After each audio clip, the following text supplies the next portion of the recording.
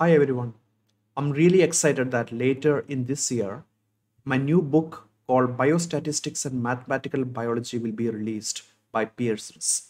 So, first of all, thanks a lot for the team from Pearson who really helped a lot with editorial revisions of this book, especially Deepika and Purushothaman. So this book is all about, it's a textbook meant for non-mathematical audience, especially the biological audience who haven't taken any course on mathematics. So there is no intricacies of mathematics in it, but rather the emphasis is on which test to use.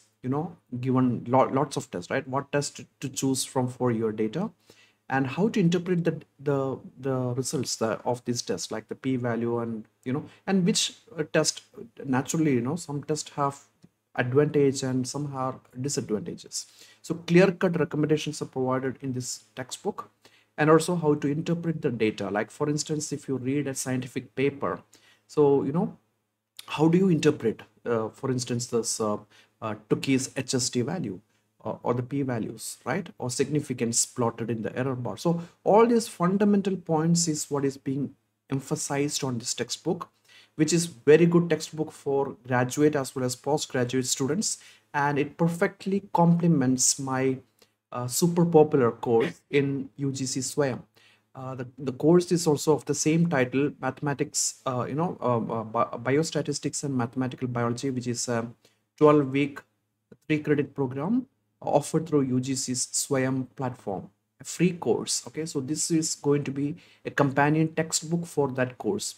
By the way, that course has been rated as seventh best course in the world, and the then MHRD minister have tweeted appreciating, that course in the Swayam.